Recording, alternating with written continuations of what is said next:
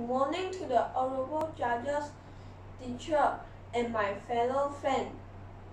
Today, I am going to tell you about a story, and title is The Leopard and the Zebra.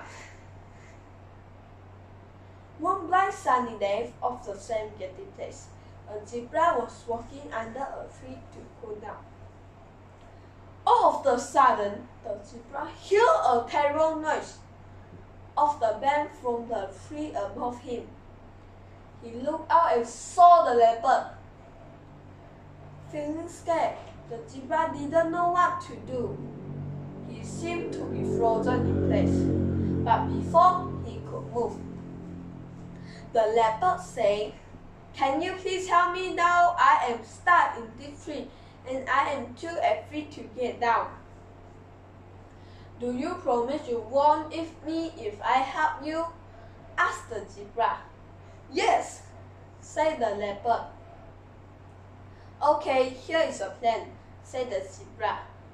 "You gently jump onto my back, and I will kneel down, and you can walk off of my back."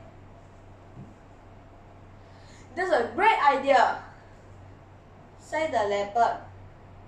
So the zebra stood under the bench where the leopard was. The leopard gently jumped down onto the zebra.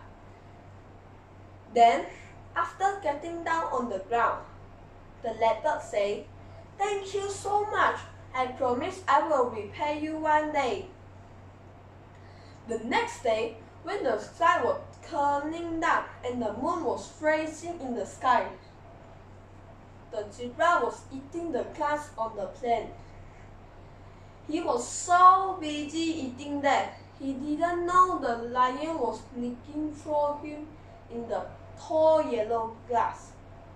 Just then, the leopard spotted the lion, who was preparing to attack the zebra. Remembering the kindness that the zebra showed him, the leopard quickly and fiercely ran to chase the lion away.